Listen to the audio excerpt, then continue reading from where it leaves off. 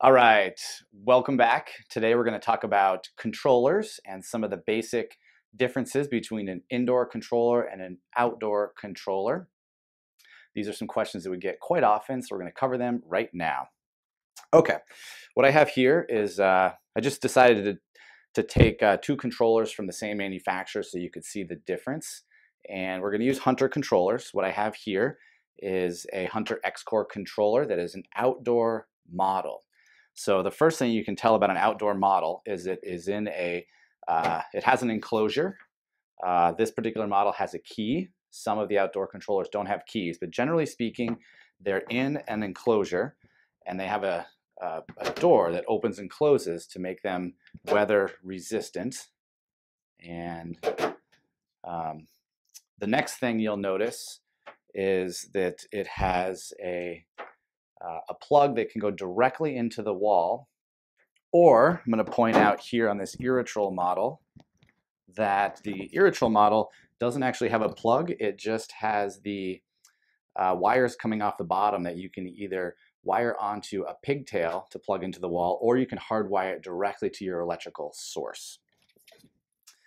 Okay, so with that being said, the reason that you can plug it directly into the wall is that the transformer is built into the controller. So both of these models have a 24 volt transformer. So we have a 110 or 120 power coming into the controller, and the power that goes out to the valves is only 24 volts. So built into the controller is a transformer. We can't see it on the Hunter controller because it is actually, this is a junction box, but it's actually, the transformer is actually inside here, so we can't see it.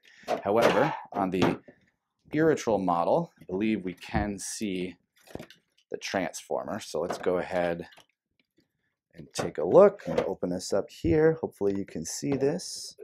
We'll pop it open. And then there's our transformer. So on the outdoor models, the transformer is located inside the controller, and then the controller is hardwired to the electrical source, or it's plugged in to an outdoor receptacle. Okay. And then let me also point out on the indoor model does not have an outdoor enclosure. There's no door. It is meant to be placed right on the wall, typically in the garage, sometimes in the basement. And the transformer portion that we were just discussing here, this is the portion that plugs into the wall. But you'll notice that this, instead of being a small wall plug or lamp cord sort of, it's a big box. And in here is the 120 to 24 volt transformer that we were talking about on the outdoor models that is built right into the controller. So if you don't know what model that you have, you're looking for a replacement, take a look at where the transformer is. Is it plugged into the wall or is it built into the controller? Okay, it does seem kind of simple, but one thing you can do with an outdoor controller, if you're not sure, you could just buy an outdoor controller, because an outdoor rated controller can also be installed indoors, but you don't want to take an indoor rated controller and install it outside. So that kind of covers some of the differences between an indoor controller versus an outdoor controller. The next thing I want to talk about is the rain sensor and how they get connected and the various components of the rain sensor. So rain sensor is a really simple device. You can think of it like a circuit interrupter. And so when it rains, specifically there's some cork discs inside a rain sensor, and they swell up and they interrupt a circuit. And when the circuit is interrupted, these zones are no longer allowed to operate. This model that I have here is a Hunter wireless rain sensor. And this is the portion that is the transmitter and is mounted on the gutter. This is the wireless version.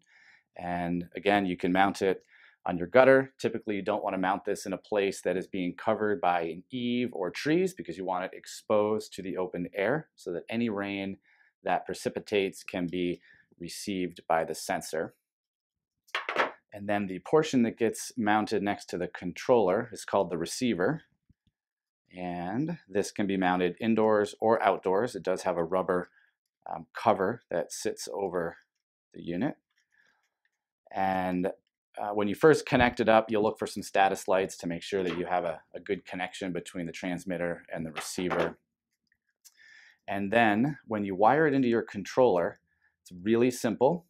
There's 2 power wires. Depending on the model rain sensor, they may be a different color. Some manufacturers use 2 red wires.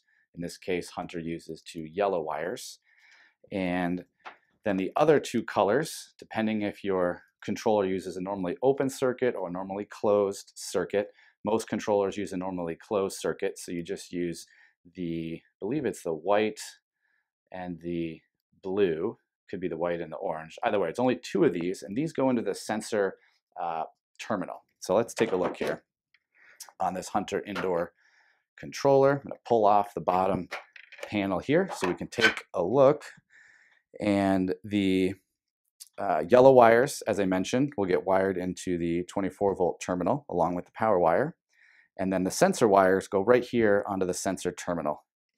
So if you can see that, there's a place where there's 2 screws, and by default there's what we call a jumper cable that's in there, and that keeps the circuit normally closed. So if you were to remove this jumper wire, then the controller is going to think you're in a rain sensor hold because the circuit's been interrupted. And really that's all the rain sensor is doing, is interrupting the circuit. So I hope that's helpful.